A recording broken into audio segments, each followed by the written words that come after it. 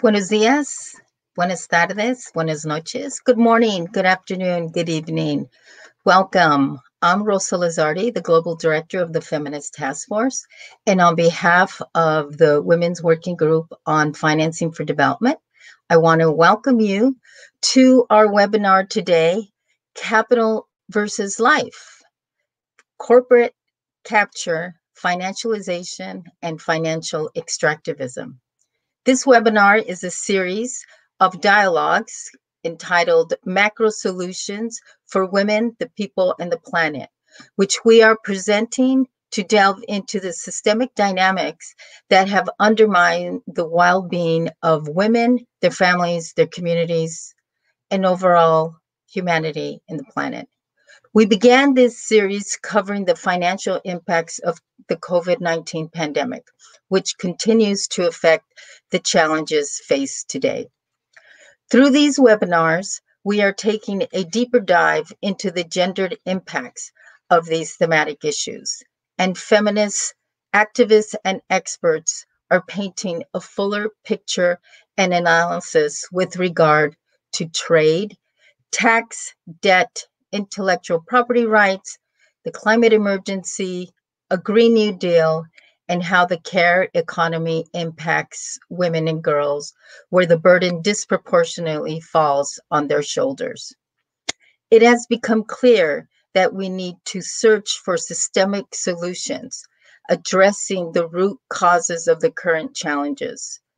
Furthermore, now more than ever, we need to map what are the main messages and actions we can promote within and across social movements for impactful solutions. Each webinar has aimed to present the structural points of entry of a specific macro issue.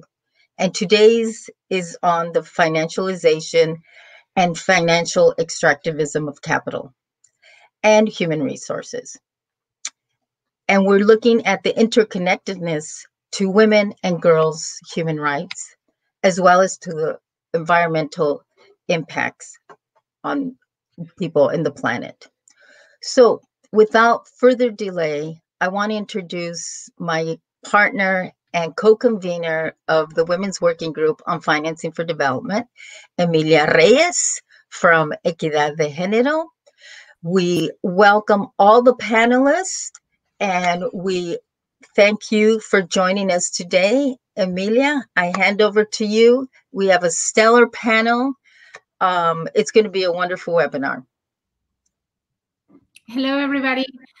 We are thrilled to have you here today in this webinar. I am going to be your moderator, and we are very thrilled to have the fantastic lineup that we are having today. And I just cannot say how privileged we are in having the minds and the opinions and the inspiration of all of these amazing and fantastic women. So looking forward as well to share our reflections and perhaps also to strategize a bit on what are the current challenges regarding financialization of development and financial extraction. So without further ado, I'm inviting Saskia Sassen to join us. She will be our first speaker. I just want to share with all of you, the audience, that Saskia has an emergency, so she will have to leave early. So what we are inviting all of you to share your questions or comments in the chat.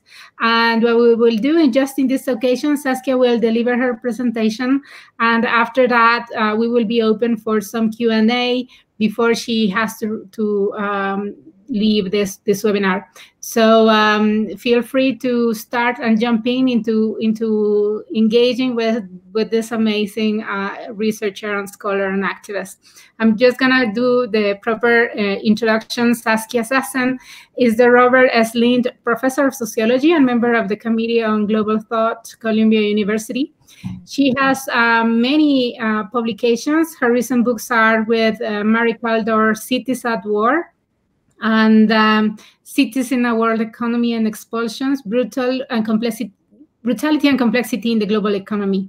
She's a recipient of diverse awards, including multiple Doctor Honoris Causa, the Príncipe de Asturias Prize in the Social Sciences.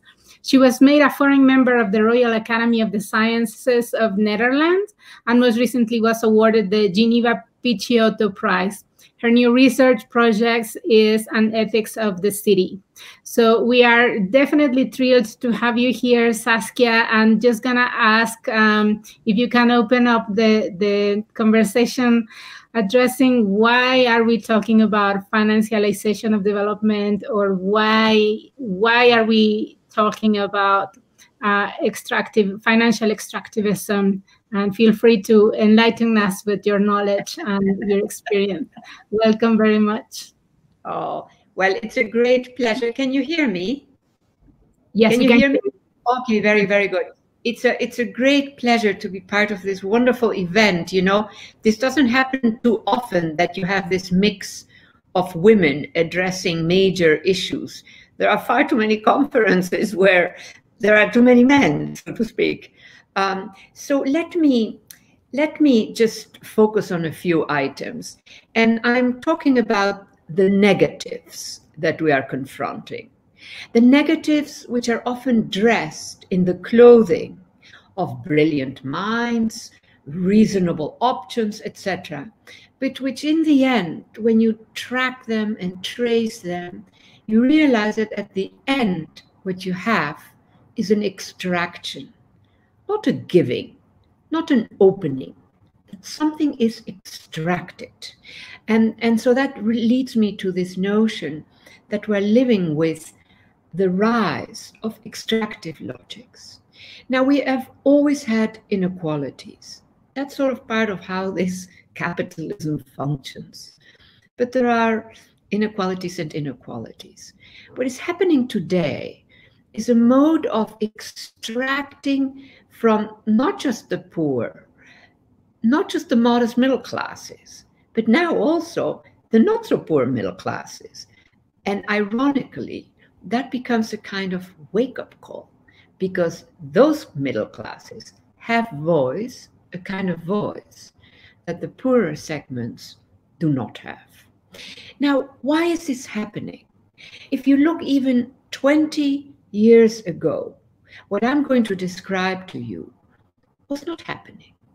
So here's what's happening now. You take a high-rise building made for low-income workers. Always a bit dodgy, not the highest this, not the highest that.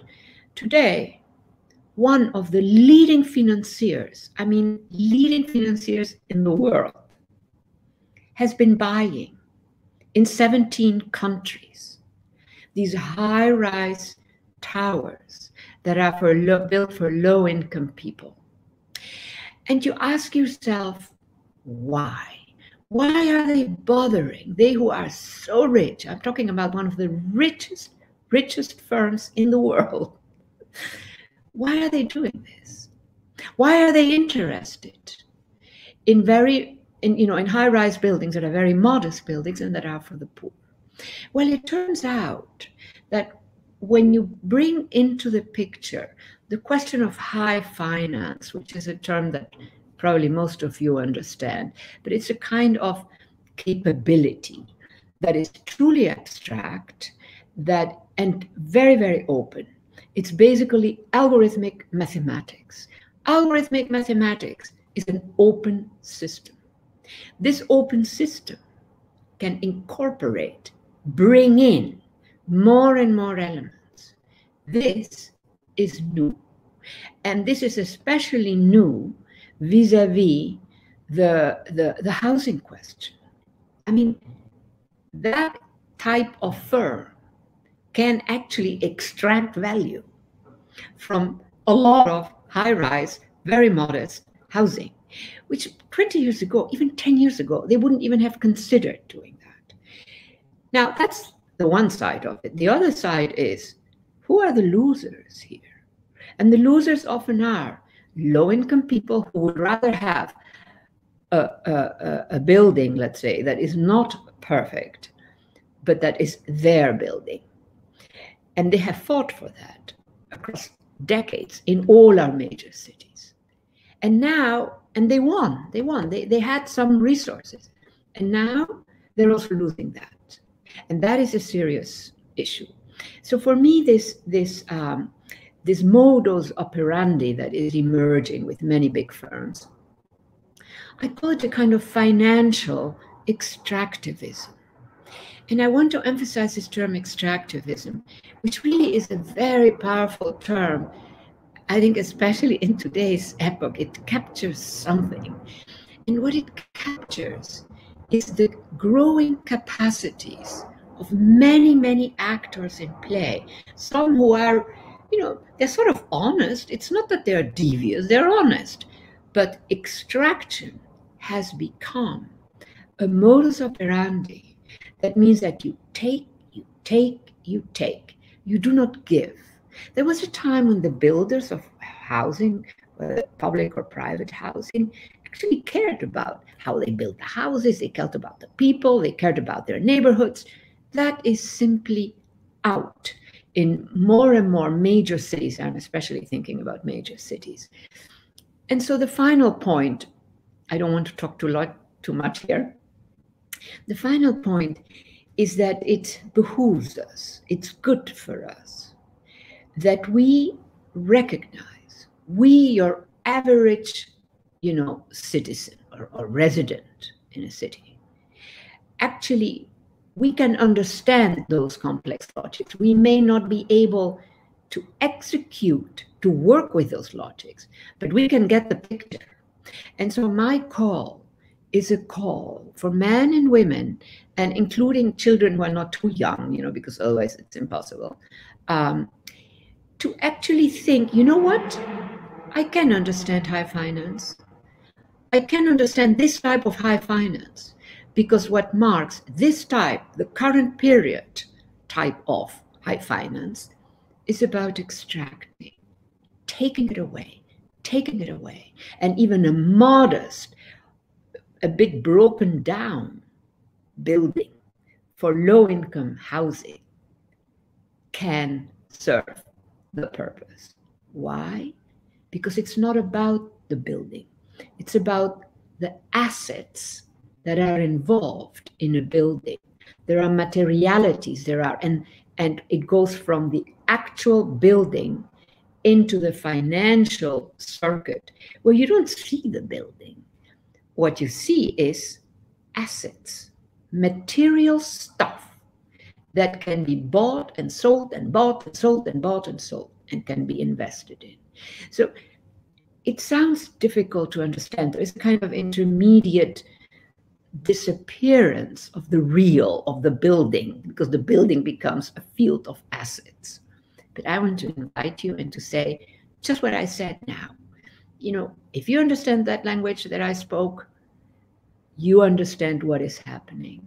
And that is that a building is a building, but it's also something else when taken in by an investor. That investor transforms that building into a field of materialities. And we now know, for instance, in New York, in London, an empty luxury tower is actually better than an inhabited, because you can be free to continuously use the elements that luxury building is, and invest it in all kinds of things, play the markets, etc. You don't need people. Now, this is still rare, but it is existing in Milano, in New York, in London, and a few other places. So that means that we, the citizens, have now a double difficulty. I don't expect most of us to be able to fight that fight. We don't have time, we have children, we have etc., etc. But it's important to be aware when you are engaged with your building to keep that kind of owner out. I think there is today in major cities a battle of this kind. And again, for those of you who want to learn a bit more about it, just contact me. I'm in the Columbia University list, and you can find me easily. I hope I contributed something to it. I know that my time is up. Thank you very much. And if there are some questions, I would love to hear them. Thank you so much, Saskia. While we are looking for the questions and comments of the audience, I'm going to ask you something, because I read an interview of yours and you were sharing a very striking example about an interview you did with metal constructors. They were truckers and they were driving around sheets of metal all around the country, because Goldman Sachs was deliberately delaying the delivery, so creating scarcity of construction and therefore profiting for us. Could you go deeper into that notion of, I think that reflects very well the notion of extraction, and how there is no benefit for the people. It's all about how the profiting of these financial entities. Yeah, this is an amazing story. And it ended with Goldman Sachs being taken to court. So the data are out there for those of you who really are interested. Am I speaking too loud, or is this fine? No, it's perfect. Okay, fine. So here's what happened. And we sort of hit on it a bit by chance. Here are these vast trucks, and they're carrying huge slices of woods and things like that. And we ran into that a bit by chance, and they say, oh yeah, we have to move all of this again today. We have to move it somewhere else. Well, it turns out that these were, yes, wooden materials that Goldman Sachs had bought in enormous quantities, and that in order to raise the price on the financial markets of wood, because wood is a very valuable input into all kinds of situations, they were delaying delivery. By delaying delivery, they could say, oh, there's a bit of a crisis here with wood, so it's going to have to be more expensive. And the drivers were telling us, they're just driving around, to moving the stuff from one to another and then back to the original, etc., etc. Now, in that case, Goldman Sachs was taken to court and had to pay a fine of billions. For them, that was actually not such a huge amount of money. For us, it would be sort of devastating, almost beyond our imagination, so to say, of what money is. But that just gives you an example of the extreme. And what does Goldman Sachs do? The one thing they wanted to do was to avoid going to court, because then there would be a record of this sort of lie, this sort of abuse.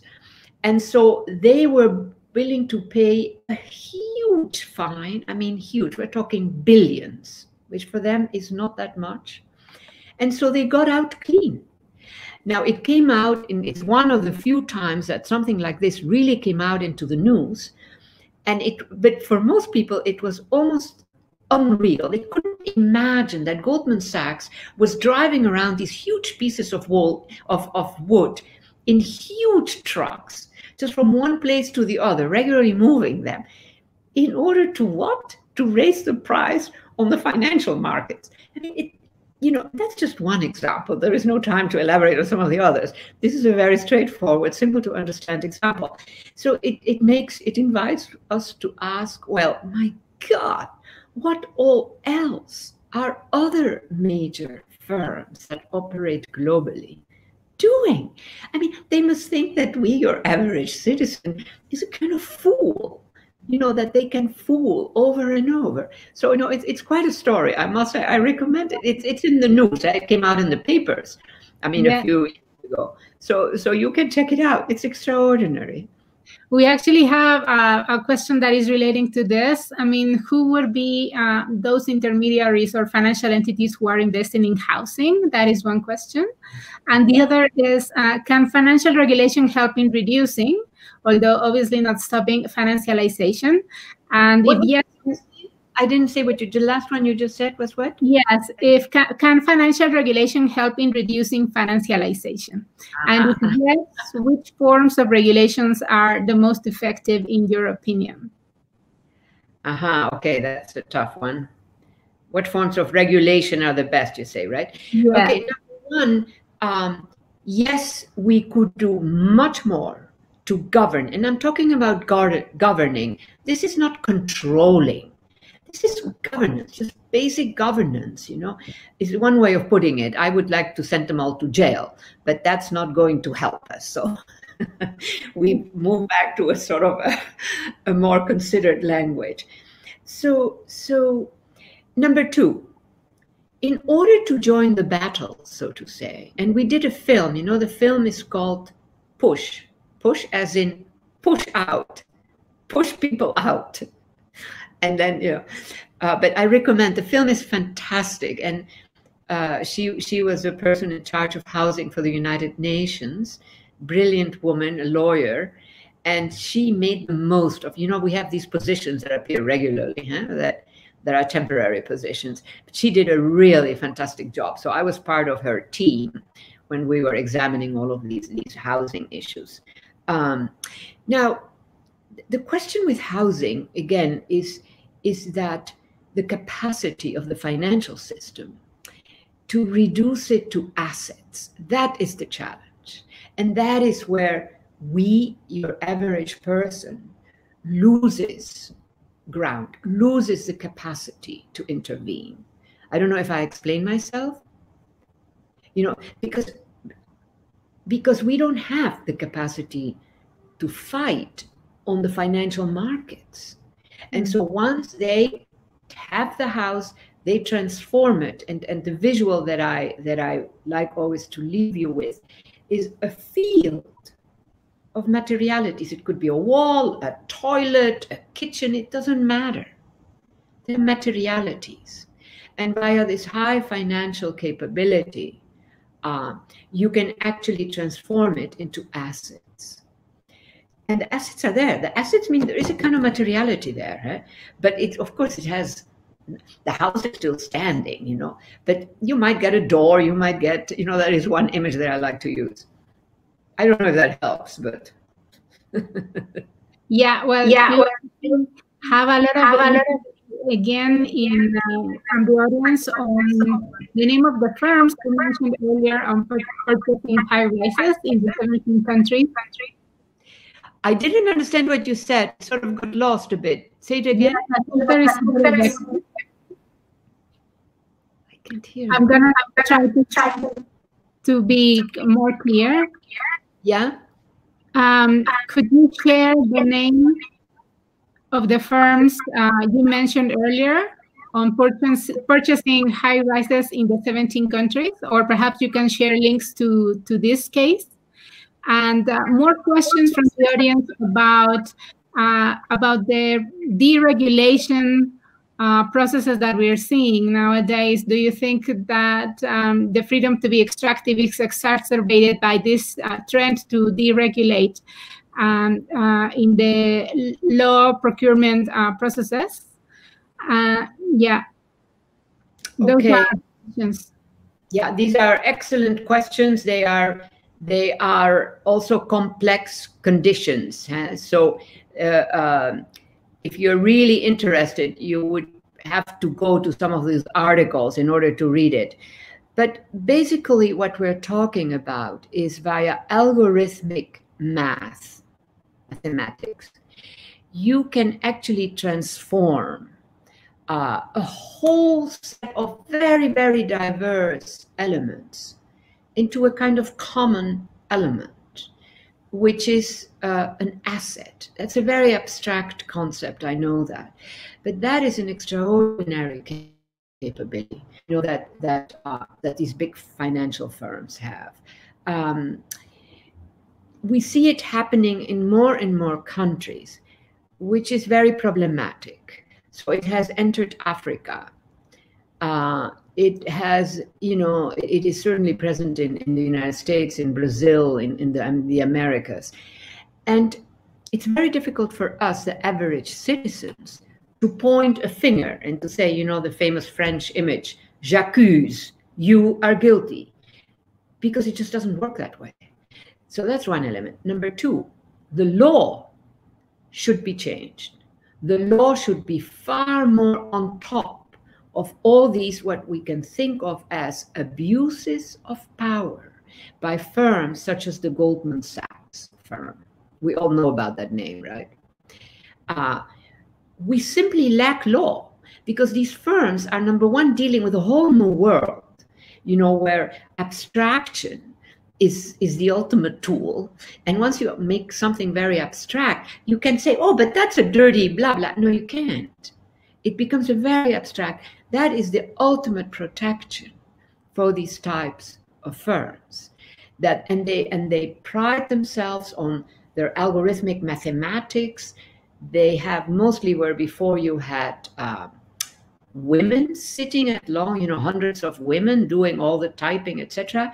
Now you have experts of all sorts sitting there. So you know, and the experts themselves, they dealing with this algorithmic math, you know, they are not necessarily directly guilty. This is their job. And they don't make the most money. The ones who make the most money are the financial owners of the firm. So it is a very elusive kind of combination of elements. It makes it really difficult to simply say, I accuse you, you are guilty. And one way that, one kind of concept that I like to use is this notion of the rise of intermediation. So it's neither here nor there. The intermediary may start the connection between two separate firms, but the intermediary never loses. The ones who decide to make the you know, to join forces or to buy from such a buy, they might lose, but the intermediaries don't lose. And so you have these firms like Goldman Sachs who are so wealthy. I mean, you wouldn't believe it how wealthy they are. That doesn't mean that all the wealth expresses itself in fancy housing. No, it means much more than that. It's a capability that allows you to go and grab, so to say, take out from all kinds of countries across the world.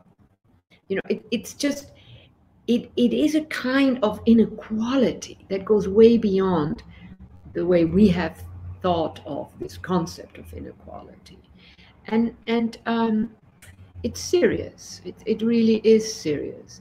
I would be very happy to send to you later, I don't have it handy now, to send to you the info for the film. And the film is called Push, and it has won many, many awards. And it really helps you understand. And it looks at very material conditions. I'm the most abstract speaker in that film. I speak in that film like I speak with you now. But the film mostly is about, you know, how big enterprises, especially, you know, some very famous firms that are into grabbing housing in order to make money off it, not in order to provide residences to people, really.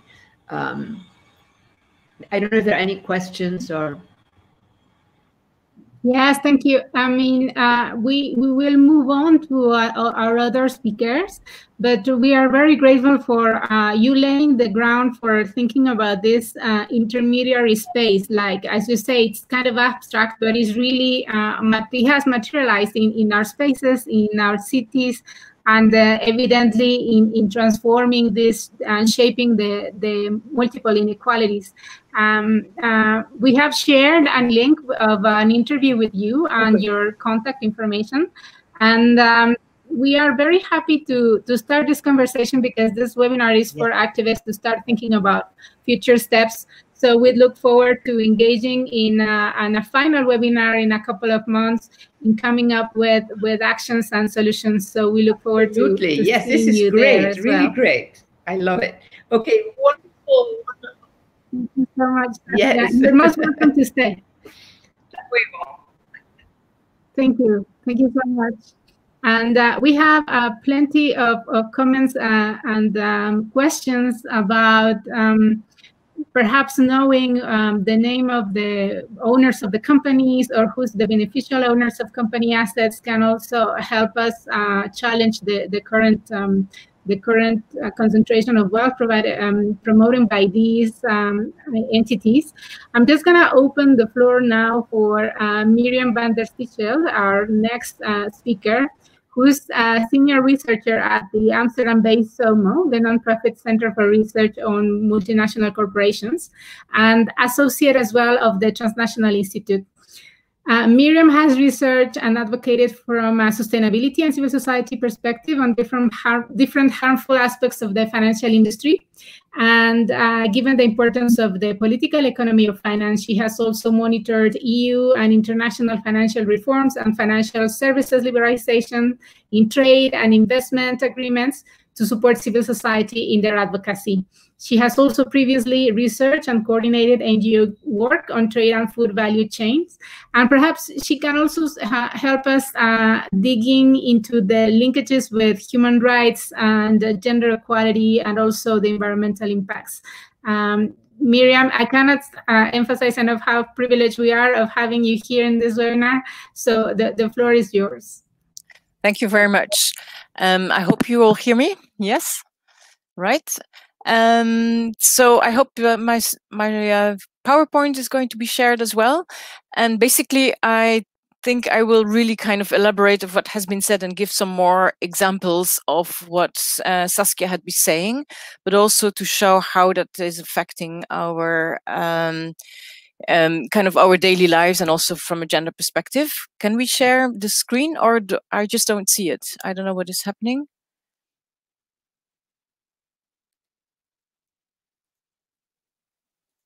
Anybody?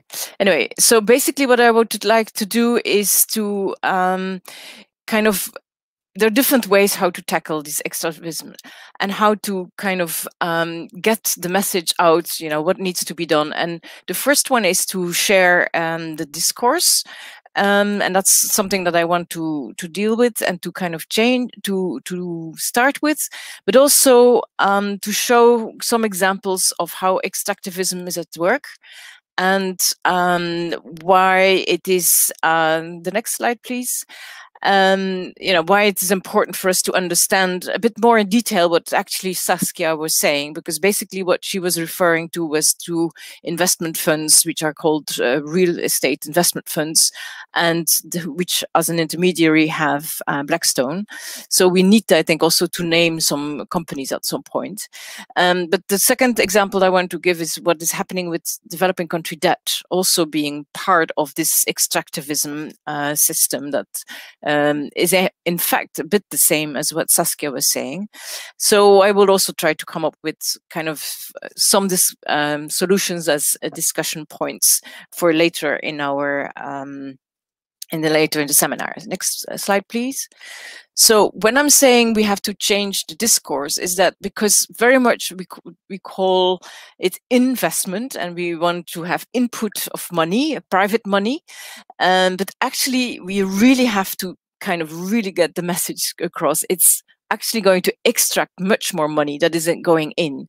So we also see in the finance for development, in all kind of, also with COVID, you know, we need the private sector also for climate change. We need the private sector to come in, but actually it's the financial sector that is the problem. They were extracting all those value that doesn't go to just transition to the workers, etc.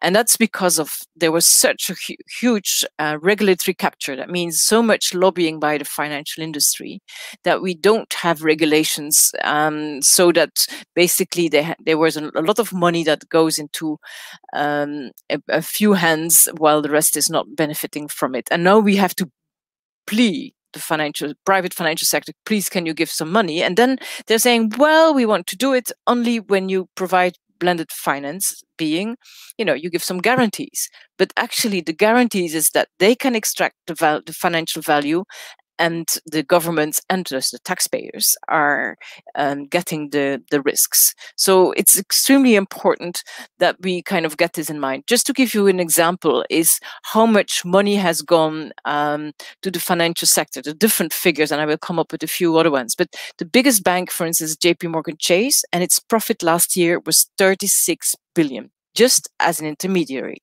Yeah, just to give you a bit of a sense of the values that are going on there. Next slide, please. So I think when you look at the structural problems behind it, there are many of them. I just want to mention a few here in the beginning, and we will come up with some others later. But first of all, yes, there are very few women in the top decision making. As much as in Wall Street, we have a first woman now, but that doesn't mean kind of what it really, if there will be really any change. But also in ministers of finance, it's very much an old boys network within the financial sector. Yes, there's a lot of sexism. There are lots of examples of it. Even the Financial Times writing about it. But for me, what is really striking is this lack of responsibility. When we're now looking at more what is called environmental and social impact assessments, they have no clue what their impact is on social issues, on gender, let alone gender, on environment. They just don't know. They have no figures. Their instruments are not there. And if they do so, because there's no ESG rating, it's environmental social governance rating, it's really still not what it is, not really looking at what the impact is. So this kind of lack of responsibility I find extremely striking and very worrying. And of course, it's still having the whole financial sector is having a masculine culture, conquering markets, penetrating markets, risk-taking, fierce competition to get high profits, or you merge or you are being merged, and basically getting a high status of power through being rich. So there's kind of different elements in the financial sector that are playing together, and that we are standing with, where kind of leading to this extractive structure of the current financial system. I've been working especially on the private sector, so that's where I want to give you some examples, and the most two examples. The first one, next slide, please. Of course, the first typical example is the priority given to shareholder value. I mean, as you know, and probably it's not known again, but corporations are being accused of being especially focused on profit taking. But the reason why they do it is because they are under huge pressure from their shareholders. And to please their shareholders, they have already been giving a huge amount of dividends, and the SP 500 corporates, that's the 500 biggest US corporations, they have been giving almost $1 trillion of dividends in 2 years, 2018-19, and 1.5 trillion in share buybacks. So they're just buying the shares back to please the shareholders. And who are the shareholders? The shareholders are the investment funds, the Goldman Sachs, who then are kind of intermediary as intermediaries, and basically what you see, they continue to pay out and increase these share values, if you want. But what is happening is that it means that this money is not spent on workers, it's not spent on consumers throughout the value chain, from the kind of the extraction of minerals up to kind of retail and what consumers are getting. And of course, because of this pressure of extracting as much profit as possible, there's a huge pressure to exploit the weakest values in the chain. That's workers, but also very much women, who have no power, no insight of where the pressure comes from, and to put pressure they basically lost their bargaining power because of the concentration. So, but also there's no investment in just transition. I mean, we will talk about climate change later by some other speakers. So, so this constant pressure for social environmental exploitation is also what, at the end of the chain, that's very much what women are feeling in different kind of ways, because these companies are in different sectors in which women are involved or are feeling the consequences of. So next slide, please. So I think the best visual that you can see is when you see the graph going up is basically the value of the shares going up.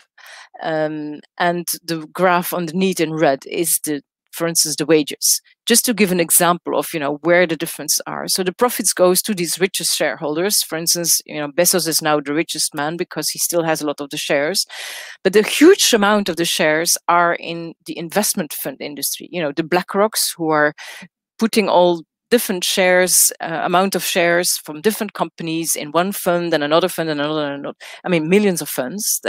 BlackRock is managing 7 trillion, part of it in investment funds, and also the share trading industry. So it's kind of the ones who are making profit out of it is the ones who are giving advice, analysts, the stock exchanges. They provide the ones who are really kind of speculating, the hedge funds through high frequency trading and so on.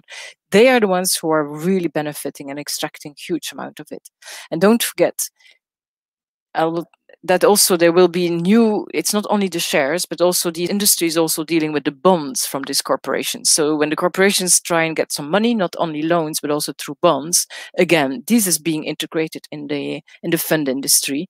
And of course, the more kind of interest rate, the higher the interest rate, the more they're interested. But the losers are the workers who don't have the power to say, well, if you have making so much profit, part of it belongs to us. Women who don't normally, kind of generally have less assets, they're not able to invest. So those who have capital, they just can put it in financial system and, they get more returns. But those who don't have assets, and women are part of it, of course, not everybody, also others, they're not at all profiting. So that's why this inequality is rising and rising. Climate and environment, because there's still no kind of way to stop exploitation of environmental resources. And of course, the taxpayers are also going to lose.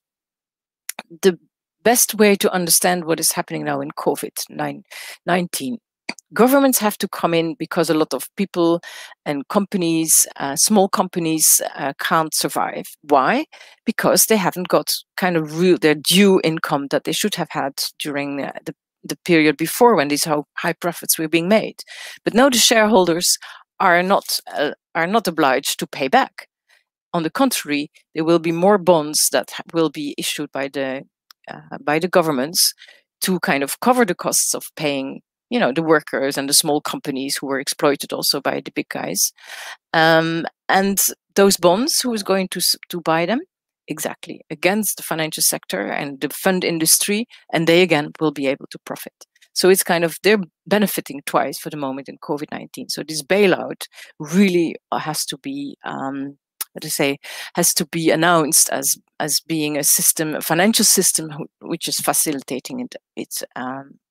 So the second example, next slide, please. I wanted to give as a very concrete example of what is happening is in developing country debt. I think quite some of you know that developing countries were really highly indebted. And of course, because of COVID-19, it's getting much, much worse. But why were they so much indebted? 1/3 was through private markets, private bondholders from developing countries. Why? Because there was a lot of investment banks who went to developing countries, first emerging markets, and then they wanted to have more and more ways to get these bonds, and they call them frontier markets bonds. So the frontier market countries are like Senegal, Ecuador, Zambia, kind of really poor countries, and Ghana, and they were kind of saying to those countries, you don't need this kind of loans from the World Bank, IMF, because there are conditions. So if you issue them on the market, there are a lot of investors who are interested in it. So they were issuing those bonds with huge amount of fees. The ministries of finance of these countries had to be paying high fees to these investment banks who were issuing it. And, they were organizing roadshows. I just kind of like this terminology, how investors had to be seduced. And they were, because the interest rates are extremely high. Just some examples. Ghana is providing for 31 years 8.9% per year on a 1 billion bond. Ecuador is paying 10.75% per year. Angola is paying up to 2048, 9.4% of interest rate. So of course these kind of bondholders are interested, but these bondholders are mostly asset managers. They have these investment funds, so you can invest in an investment fund. And normally it's the same, those who are kind of issuing, or those who are then putting them in an investment fund and selling them. And so there's quite some conflict of interest, which I can't go into now, but I could do later, how JP Morgan is issuing them, is having an index, and then actually also selling the bonds, the funds in which the bonds are included. But there is no mechanism to find out how to resolve the debt or to cancel the debt once there are problems to repay those, because there's been huge lobbying going on against any regulation. So we saw with Argentina that these asset managers, so the BlackRocks and others, are really negotiating extremely harsh, so that the debt is not being cancelled. And developing countries are paying back because they think they will lose their reputation. But that means that a lot of public spending that is needed for basic services, for sustainability issues, and other kind of services also that women need, basically there will be no funding for it. So that's very problematic. So there are lots of problems, but I hope this gives you some examples how the mechanism is working, how the financial sector is indeed intermediaries and are facilitating this system to kind of extract the money from the corporations, from societies, and even from our governments. So next slide, please. This it's good to know the examples and to know what the problems are, but we have to get organized and we have to do it now. This was a nice picture from an artist in New York, which I thought was kind of a good way to think about what should we try and argue for solutions. Next slide, please. So systemically, there are a huge amount of issues. It's difficult probably to argue, but if you want to have a slogan, and if you actually use it already in 2008, there were two of them: shrink the financial sector and close the casino. With shrinking the financial sector, there are different ways how to do it. One, which is now actually active because of climate change, people start to understand, whoa, this might also decrease the value, and even the supervisors are behind it. There are possibilities, and there should be much more stricter laws so that whatever is being financed is only for corporate companies or activities or projects or whatever that have social and environmental beneficial impacts. It's not only about the risk to the financial sector, which is for the moment what supervisors are concerned about, but it's about impact. So it means, and there's a need to really kind of establish ways to have a human rights impact assessment, a gender perspective, because for the moment the mechanisms are not there. They want to computerize everything because that's more efficient, cheaper. That's not the way to go it. And that's where we really have to hammer out. It's not only about climate change just happening out of the blue, but it is also very much interlinked with human rights, certainly also with a gender perspective. Of course, the other way to shrink the sector is to really limit the size of the banks. We still have too big to fail banks, but also these asset managers, the BlackRocks and others, because the central bank had to intervene to save the financial markets from turmoil, and they were the ones. And also the stock exchanges just kind of going and growing and as much as they can. But also I think the corporate decision-making has also to change so that it's not for shareholder value, but very much the impact they have, the preference and the priority to workers' benefits in all kind of sense and ways, as well as consumers, society, and planet. And the second one is like the close the casino.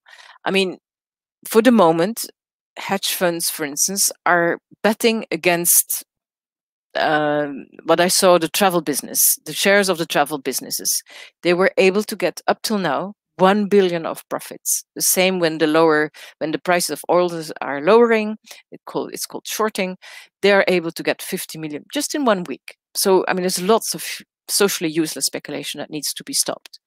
And, it's quite well known who it is, where they are. And, this high frequency trading, for instance, I mean, it's absolutely useless. The nanoseconds to do trading to get a bit of profit. The second one is, yes, there should be extra profits. The extra profits that are being paid out for the moment should really be taxed. There are some examples of Corona wealth tax, whatever you can call it. But there's no way that, dividends and sharebacks should continue. And I think also the central banks have to stop this kind of bailout, this QE, quantitative easing, which is actually bailing out the financial markets rather than making the financial markets pay for what they were able to gain. So my final slide, please, is kind of probably more practical ones. I mean, for developing countries, the debt burden, they were lured into kind of commercial debt, and there is no solution for the moment on what to do about it. There are different ways to go about it. When I'm saying more transparency of who is holding those debts, for the moment you only can find it through databases, is because we want, for instance, to say no way that we have by those buying bonds being based in tax havens, for instance. Supervisors have to say this debt was undue, was because a lot of risk was taken, you knew about it, it was very clear, it was very risky, that's why you have these high interest rates, so you have to restructure and you have to cancel, and you have the means to do so. I mean, these kind of asset managers are rich enough to kind of cancel the debt. And there are, for the moment, in different countries, sustainability finance laws. And this should also include that there should be no irresponsible kind of issuing of bonds, buying of bonds, selling of bonds, etc. And another one is a practical solution is that governments and central banks especially should be able to manage the capital that is flowing in and out so that it's not for speculation. And of course, yeah, the real problem is this kind of shareholder extractivism. And that will need much more regulation and enforcement. There are different ways to do so. But at least we should say no share buybacks anymore whenever. Because now for the moment they continue.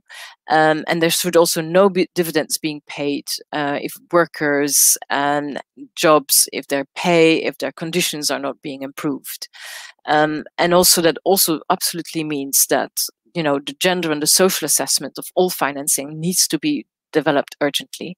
And it's not that they can't do it, they just don't want to make the cost for it. And it's going to be complex, and that's what we all have to be involved in.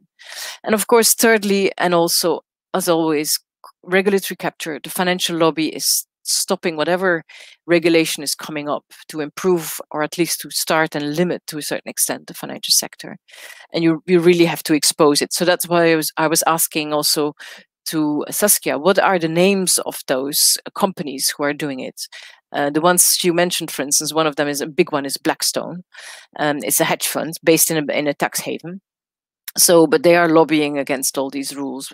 BlackRock is doing the same everywhere. We are in Europe, we're taking action to expose that. They are even advising the European Commission how the banks should be regulated. But they're doing that everywhere. They're investing in their campaigns against it, against BlackRock, because they invest so much in extractives and fossil fuels. So there are lots of things and issues to be done, but we have to link the bashing of the companies who are very much involved and facilitate this extractivism with regulations, demand for regulations very urgently, because those two communities not always come together. And as SOMO, we are trying to bring them more together through research, but also helping them to find out, where the regulation is being happening. So if there is, that's where I want to end. My next slide is just providing some links for next reading. And I hope we will have an interesting discussion. I leave it up to here. Thank you so much, Miriam. This was amazing, and you are giving us a lot of tasks to work on in our future activism. We will do it with you for sure. We are sharing the links that you share with us with the audience right now.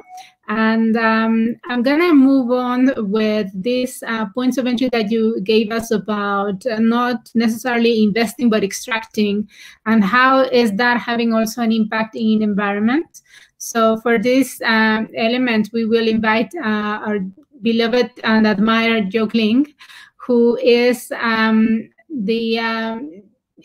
she's the director of Third World Network, as you all know, and she's also an international lawyer whose areas of expertise include the environmental, social, and economic impacts of globalization, especially in the Global South. And since 1993, she has worked closely with the key negotiators from Global South, scientists and NGOs to campaign for biosafety and climate justice. Her current focus areas are climate change, the interface between biodiversity and traditional knowledge, as well as intellectual property rights, the relationship between multilateral environmental agreements and trade agreements, environmentally sound technology transfer, and developments of these issues at the UN Framework Convention on Climate Change, the Convention on Biological Diversity, the World Trade Organization, and the World Intellectual Property Organization. So, my dear Jo Kling, the floor is yours, and we are so happy to have you here, and we are so willing to be wowed by your wisdom and knowledge. So, welcome. Can we unmute Jo Kling? Sorry. Thank you. That was a scary introduction. Thank you again to you and Rosa for doing this amazing series. And it's such a privilege to be with Miriam and Saskia and Zoe, who's coming up later. At the beginning of this discussion, Saskia had said there are many negatives which are often dressed as the solutions of brilliant minds. And that's a brilliant way of summing it. And what I'm going to talk about here flows from what Miriam also was talking about, the false solutions, you know, the same old thing, the same old wine, which has gone sour and bad, being sort of repackaged in very glossy bottles, yeah? So what I want to zero in tonight on, because these are two issues, two concepts that are now very, very hot at the center of the agenda, both in the climate change negotiations, which is the net zero concept, and also in the biodiversity post-2020 new framework for biodiversity conservation and sustainable use, which was supposed to be launched this year, but because of COVID, you know, all these things have been postponed. And I think the postponement because of COVID is giving us some time to actually try and get our own act together. So net zero and nature-based solutions are really very much centered around the sort of solution to climate change.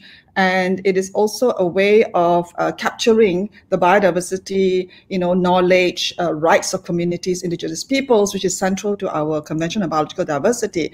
That whole 25 years of programs and commitments and work is being actually captured by the intermediaries, as we were talking about, you know, who are trying to really financialize nature, run away from doing the things that we need to do to change the way we consume, to change the way we produce, and to change the inequality of power relations and distribution, and calling it net zero. And I'm just going to quickly run through some of these slides. Next, please. So the net zero concept is now being thrown into the climate change negotiations as a new long-term climate goal.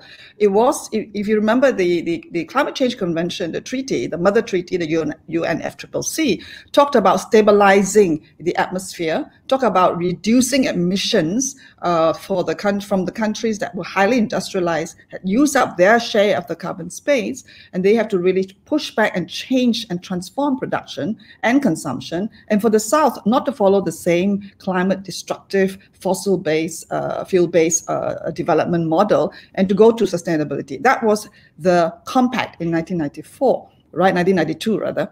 So all that's been turned around because the powerful in the unequal world do not want to change the way they operate. The fossil fuel industry does not want to change, the fossil fuel being the basis of wealth. So there is a global push now to throw in this thing called net zero climate targets. And many governments and corporations are declaring that they have these goals as well. And the UK, which is supposed to be hosting the next conference of the parties, the COP26, which has been postponed also to next year, is taking on this whole net zero target. Now, what is it?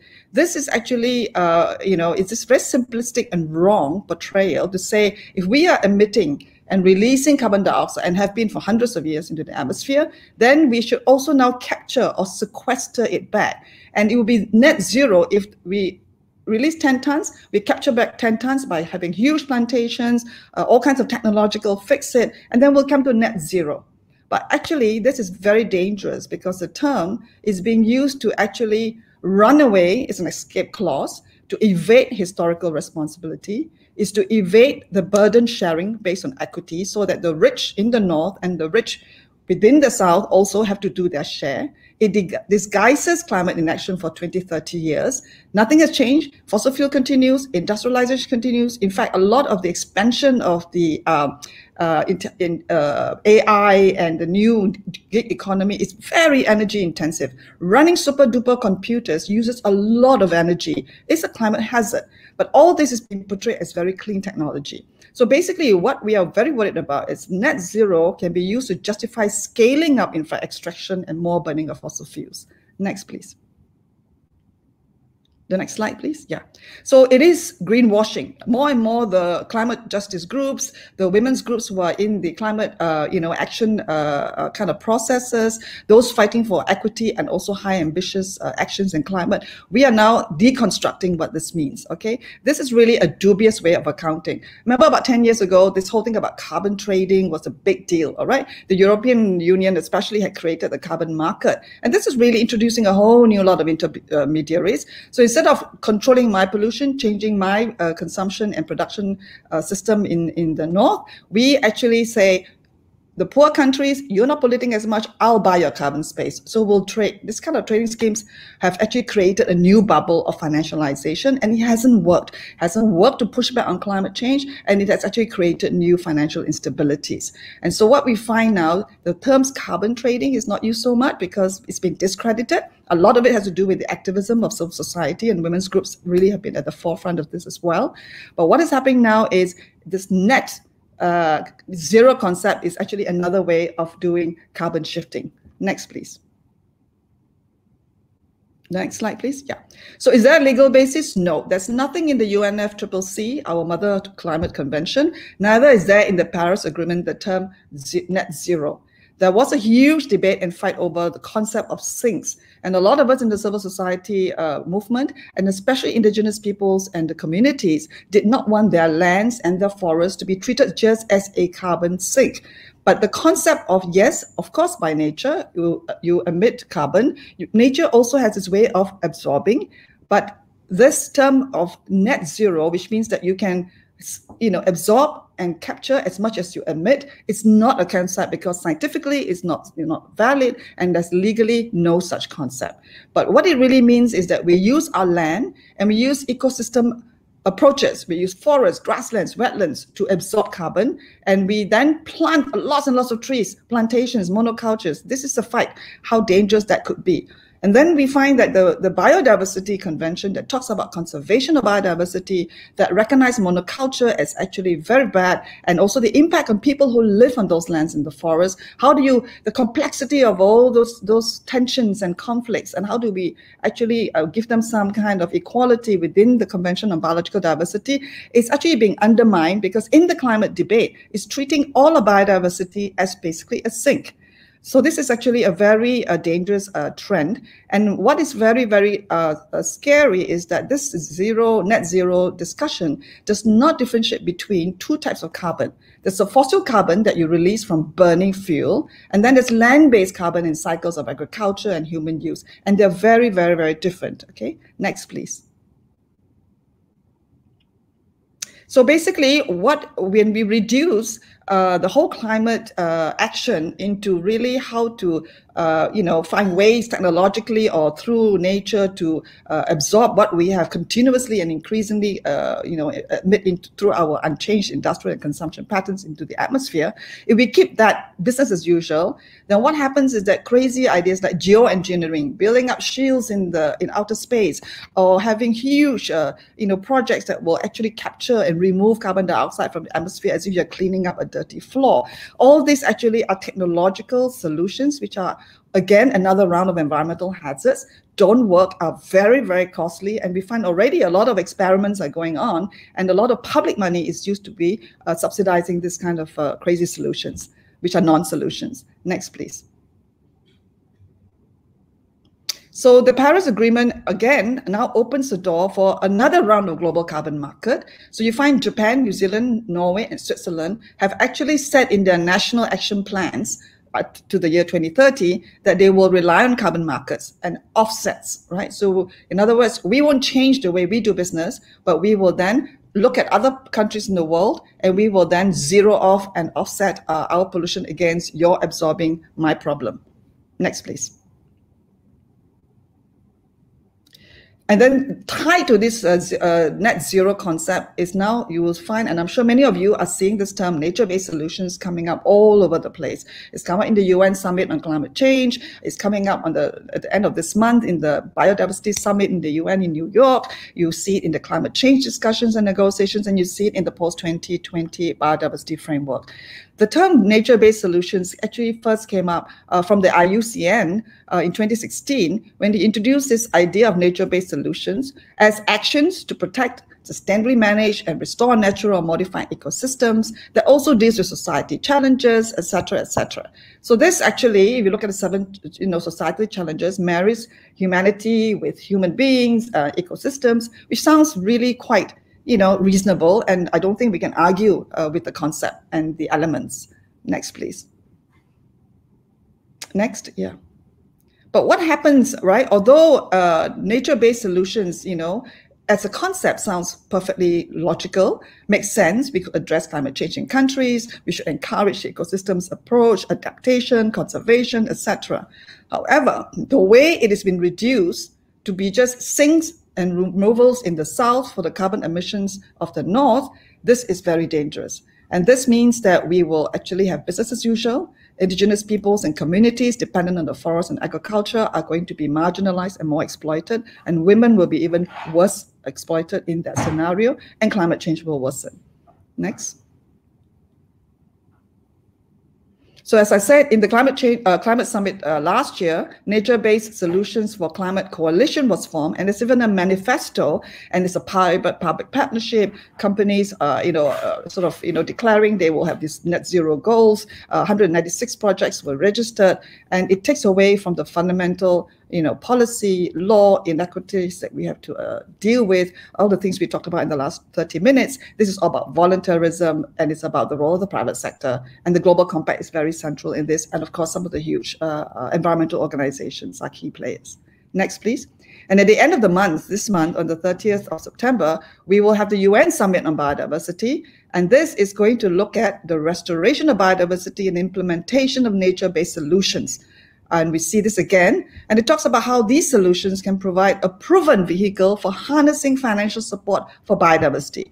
There's no funding for biodiversity. Most of the money for biodiversity has come from public money, especially in developing countries. And yet here you see the words in UN documents talking about how nature-based solutions provide a proven vehicle for harnessing financial support. From what Miriam and Saskia have just told us, there is no such thing. In fact, it's very extractive. It is not about harnessing. Next, please. So the Biodiversity Convention Conference of the Parties is now, supposed to be held this year in October, has been postponed to next year. And there you will find, again, splattered across the documents, how the link now is biodiversity being used to actually deal with climate change. Of course, there's a correlation. Nobody's denying that.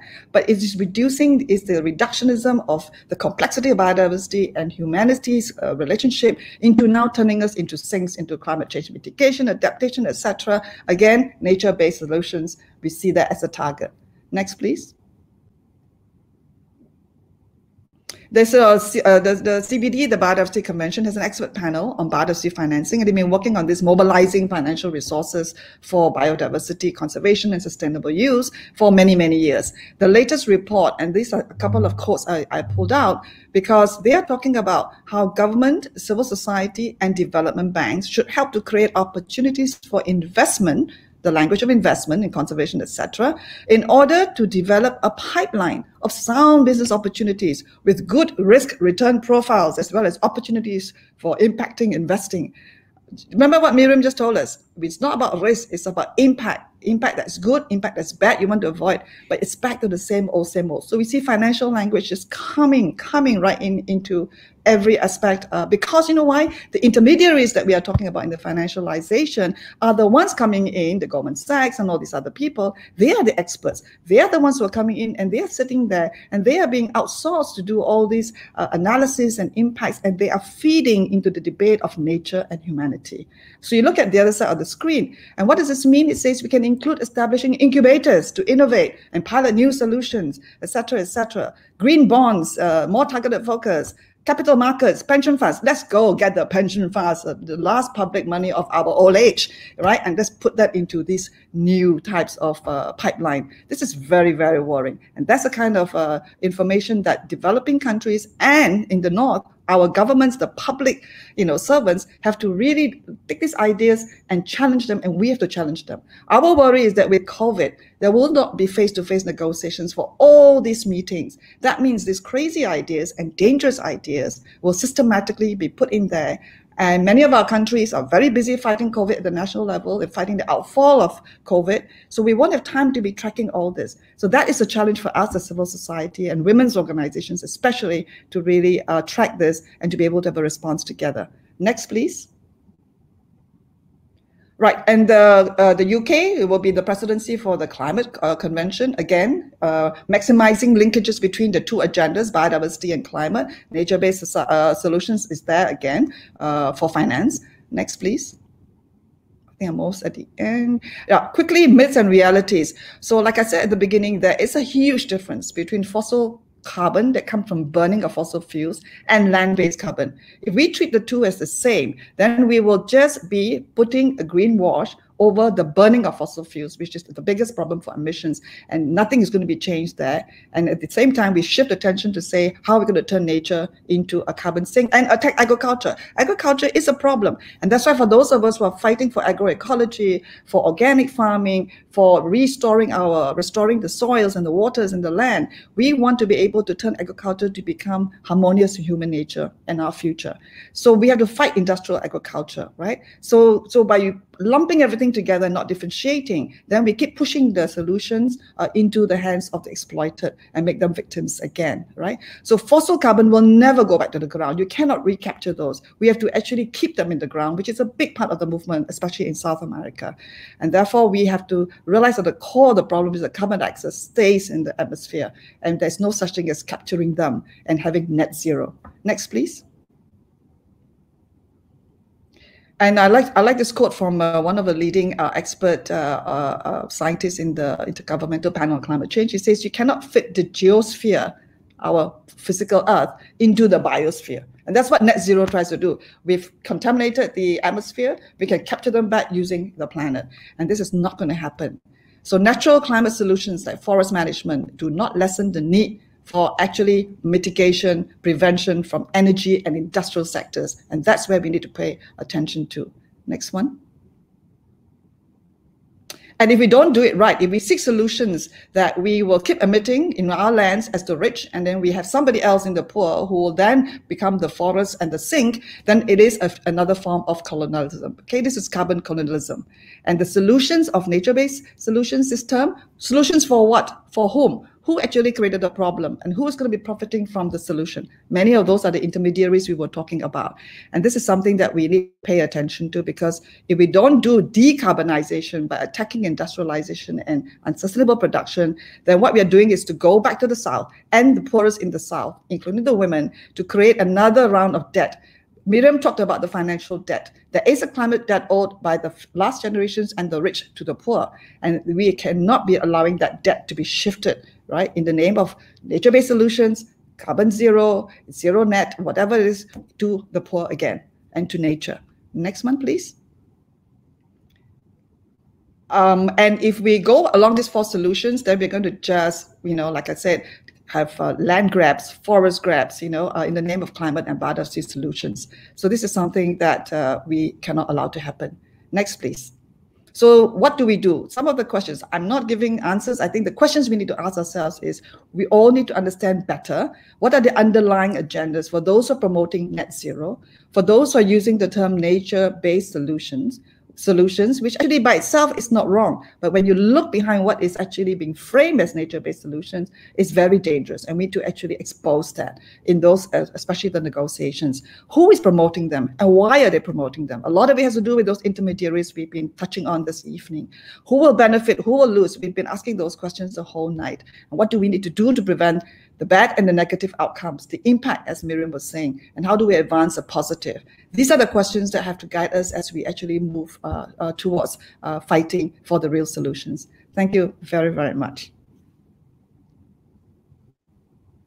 Thank you so much, dear Jokling. So many issues, and in one of the readings that Marian was sharing with us, she was mentioning how the global banks were releasing since 2015 2 trillion of money to invest in the extraction of fossil fuels, as opposed to all of the financial instruments that are under the UNFCCC platform. So this is very revealing in terms of on having clarity on what are our demands and how this is linked to the financial and extractive industry. So thank you very much for making it so clear for us. And I'm just also going to give the floor now to our respondent, who's a feminist activist. She's So Randriamaro.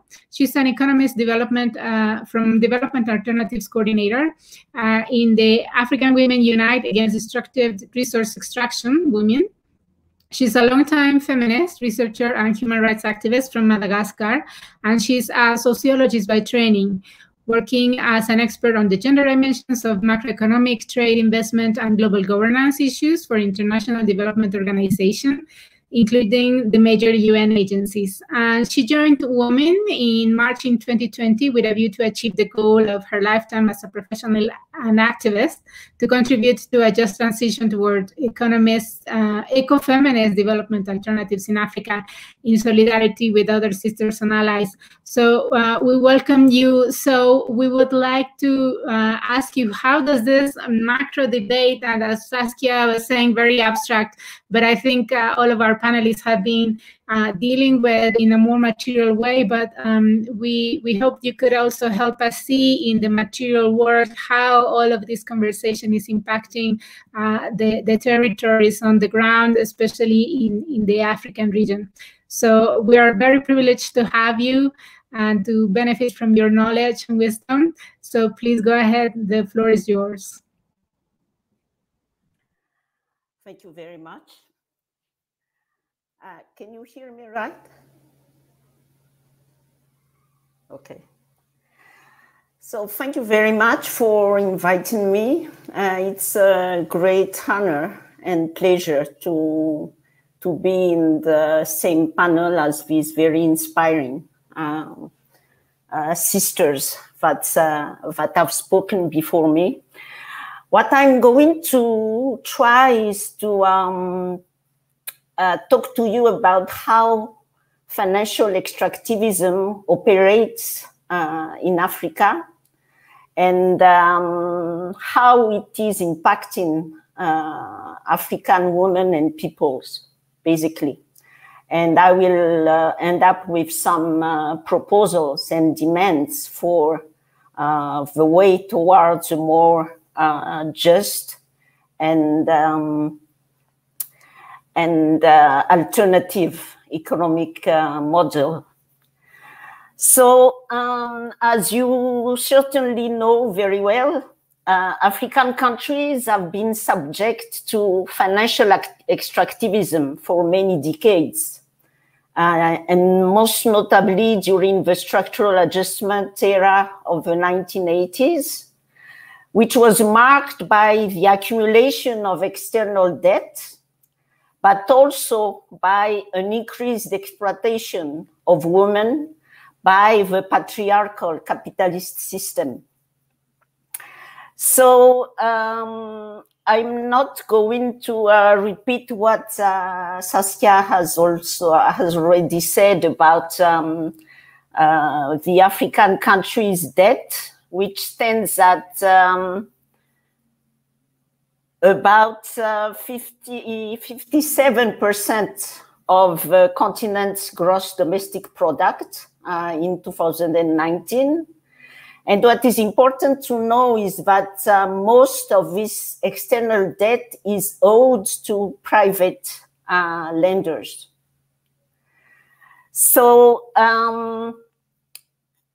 many of these African countries have issued the so-called bonds that Saskia talked to us about already.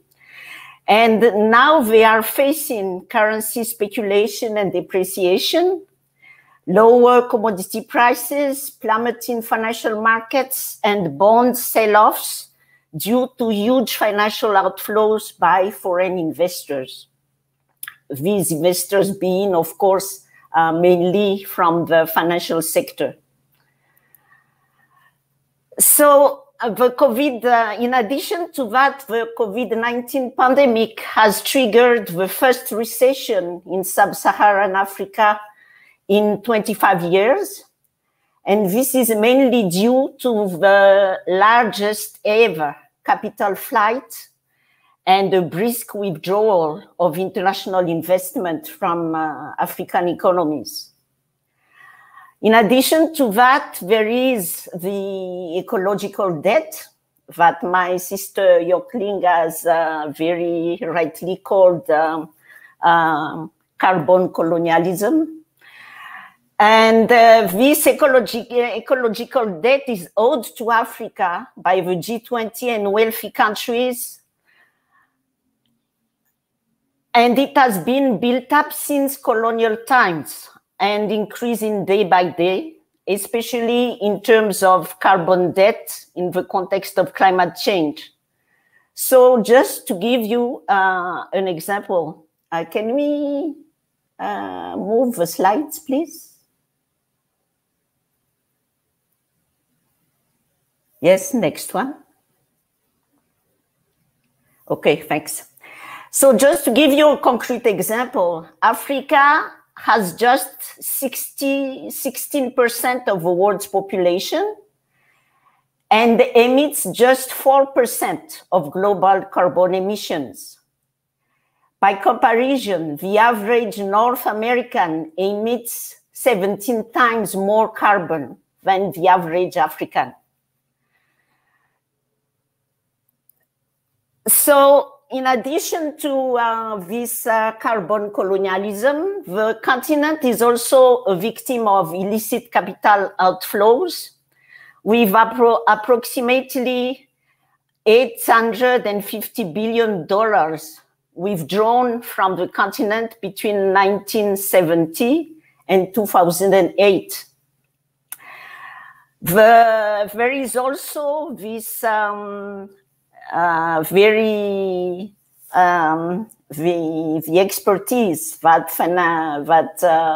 financial speculators have in extracting value from anything. So there is also the popularization of microfinance schemes with very high interest rates, and of which women, especially the poor women, are the main targets. There is also the financialization of nature that the previous speaker just talked about, so I'm not going to repeat. And the financialization of nature and of almost every strategic development sector is greatly facilitated by the free trade and investment agreements, which facilitate the takeover by financial speculators of the food and agricultural sectors in African countries. And this has very grave and critical gendered impact. So now what are the impacts of this financial extractivism on African women and people?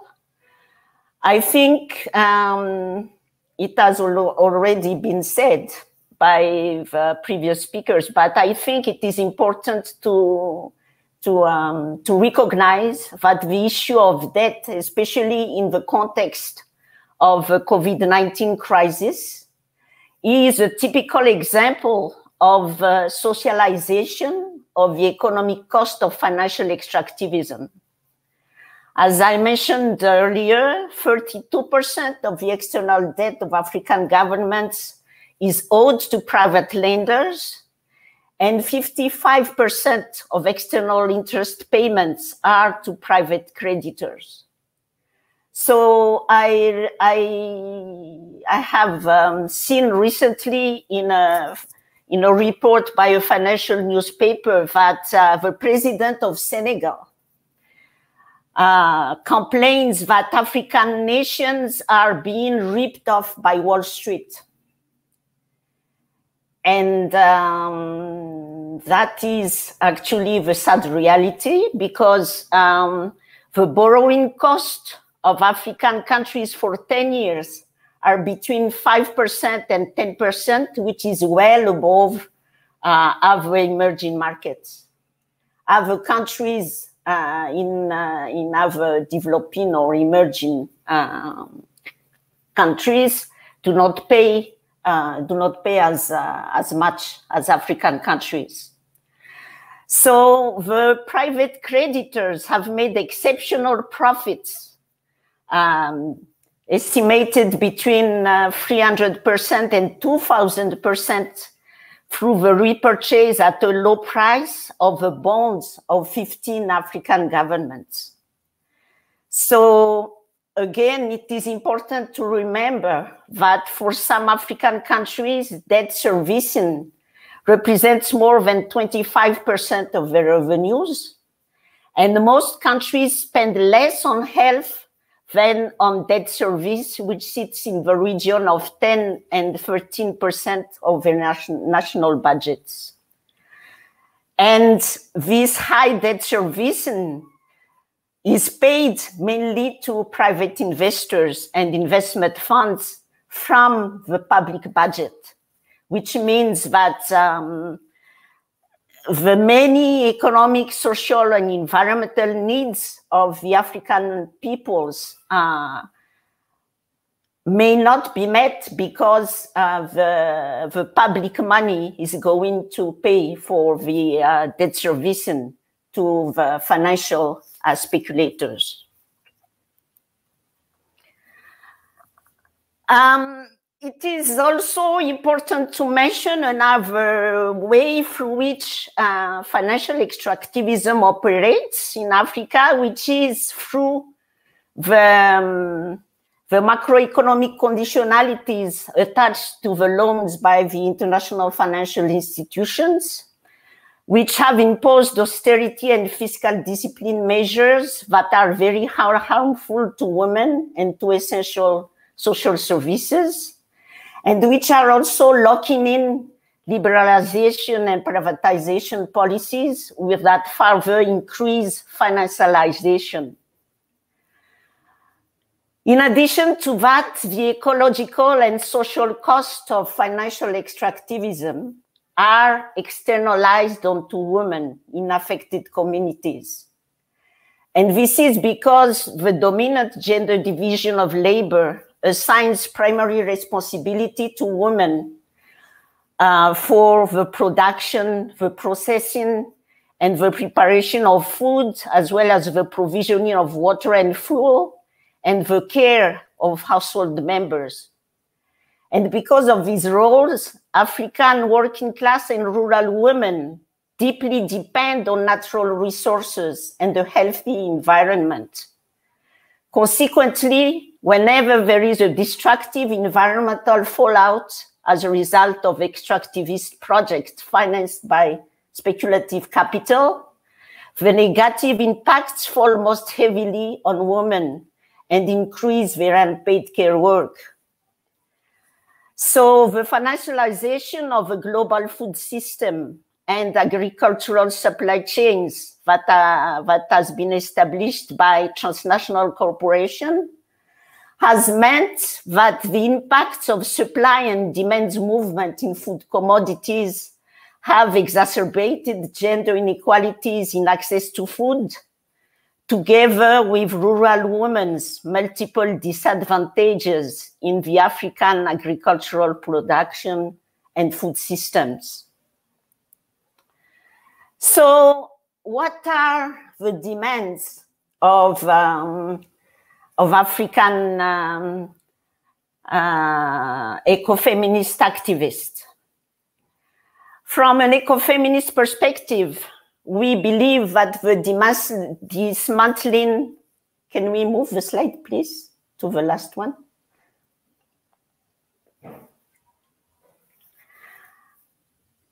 So we believe that the dismantling of the current global financial system is the starting point for a radical shift away from the dominant extractivist patriarchal system towards democratically organized, life-sustaining, and resilient economic systems.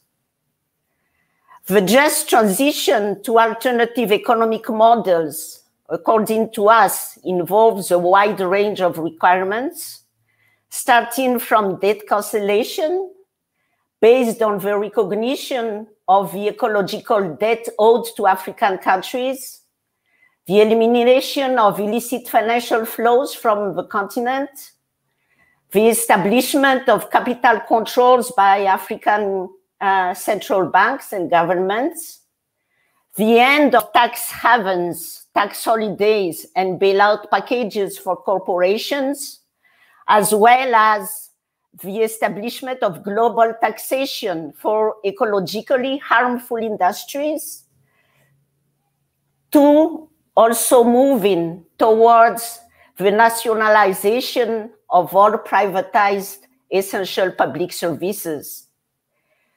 We should not be dependent on speculative capital to be able to enjoy essential public services. We also believe that it is critically important to support African women's long-time resistance against the capitalist and patriarchal extractivist development model, which is grounded in the domination over nature and women's subordination. It is necessary to forge international solidarity and alliances between feminist activists in the global north and African women in communities who defend their land, water, homes, and their very right to exist, as well as their interdependent relationship with nature, without which they would not survive. We believe that this is the only way to build social movements that can generate the political pressure for ensuring deeper structural change and effective regulation of the global financial system in the public interest and not only in the interest of the financial sector. Thank you for listening to me, and I'd be quite happy to respond to any question you might have. Thank you so much. So we are a bit above our time, but this has been a very rich conversation, and we definitely don't want to miss any detail of it. I'm going to invite our other colleagues who have been speakers in this amazing, very inspiring webinar. And just to pose to you a round of comments and questions, and you feel free to address what you feel that you would like to talk the most. There are some questions about, I think there is a lot of interest about how civil society can engage in these type of topics, how they can, on one hand, grasp more of these type of conversations, and on the other, what can they do and how they can engage in advocacy. There is also, I think, a concern about how to translate this type of scientific and technical knowledge to grassroots. And there are also interest on the regulation versus operation. I mean, whether the regulation is enough. I think we have heard that there are always ways to not put into operation what has been already regulated. And on the other side, as Jocelyne was posing, the language in the so-called regulation is so tricky that in the end it allows for more extractive action. So there is also a question on green bonds and towards the green recovery. So how can regulation really help us shape the type of recovery we would like? Feel free to respond on any of these fields as you feel comfortable with, and let's make a round before we wrap up this webinar. So who would like to go first? Shall I? Miriam, first. I'll try to go first, and then others can join. Of course, I mean, it is absolutely a challenge on kind of trying to translate it. And I always say, we need different kind of groups. Some of us, like me, try and really to find out what it is. And I always call myself Alice in Wonderland. But also, I mean, it is possible to have simple messages. I think if we continue to call, financial extractivism, or the financial sector is extractive, an extractive industry, there is responsibility that also need to be shared by the financial sector, and not as now to do so. And also, so that's kind of one.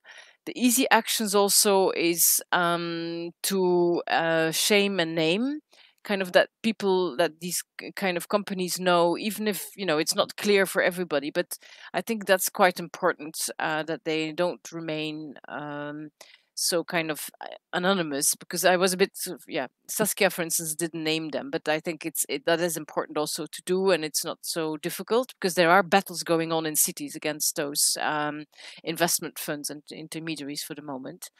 And I think so, and also just to ask for regulation. Of course, there are always loopholes, but it's also to show why. I mean, what I see is that governments and regulators, that are the parliamentarians who have the law, the supervisors, the central bankers, they didn't kind of dare to go against the interest of the financial sector. And just we have to build up that pressure to say, yes, regulation can help, because that's how you change also certain systems. Of course, basically you want to start the whole thing up anew. And we have to continue to ask for radical changes, and at the same time use moments of regulation and pressure on the our governments in the democratic space to say that public interest is first, because even parliamentarians who are kind of setting the regulations for the financial sector have no clue, actually. They listen to the lobbies. So exposing these lobbies, putting the pressure is important. And that can be done with simple messages. And some of us will, kind of bashing outside, and some of us will then go inside. This means this and this and this, and so on. But yes, we have to continue to be practical, but at the same time, do the demands in simple terms for radical change.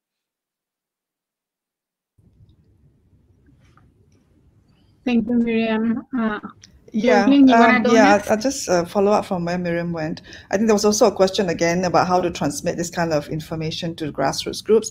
I think, as Miriam said, I think it's not a question of some people are expert and others are not. I think it's all about knowledge. It's about information. I think a lot of the time, it's like, all these that the banks and these institutions we talk about, they actually mystify so that regulators and parliamentarians don't know what's happening. So many of the time, of course there's corruption and all that kind of stuff, but majority of the time, when we talk to civil servants or parliamentarians or even politicians, they're just ignorant.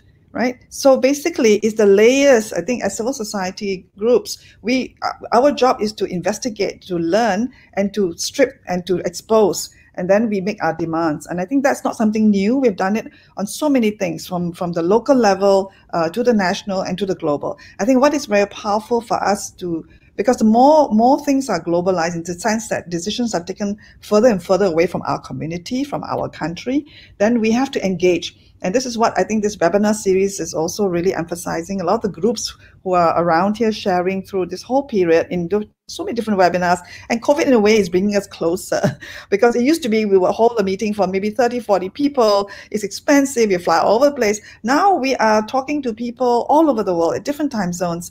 And we are actually sharing a lot. Yeah.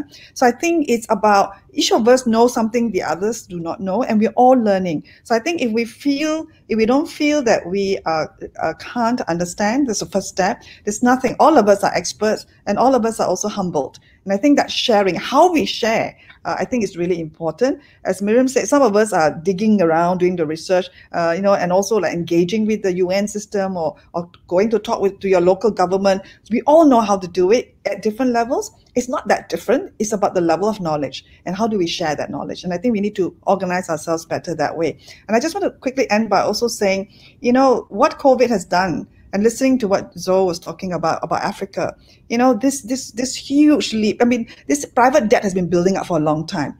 And for Asia, many Asian countries have a very hybrid where the state plays a very big role in, government enterprises, the market, but also the state plays a very big role.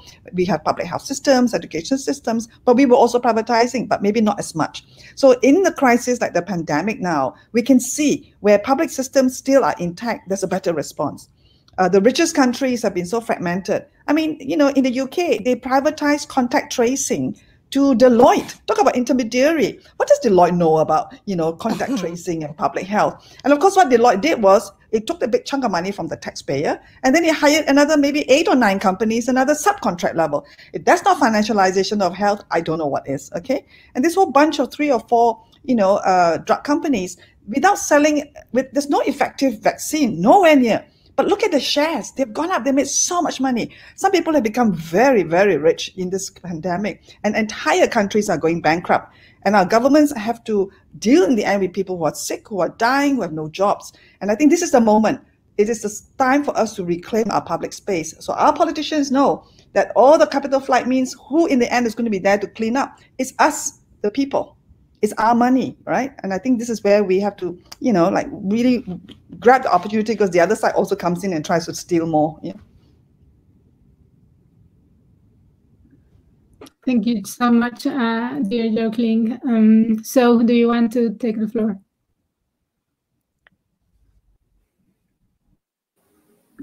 Yes, only to agree with my 2 sisters. I think we need to, there has to be some kind of division of labor within civil society and activists, so that some of us do the research, do the technical stuff, and others try to translate this into simple ideas and words that people at the community level can understand, so that there can be social movements. We are asking for change, but social movements are making the change. So we cannot escape from movement building and from this international solidarity and strategic alliances I was calling for at the end of my presentation.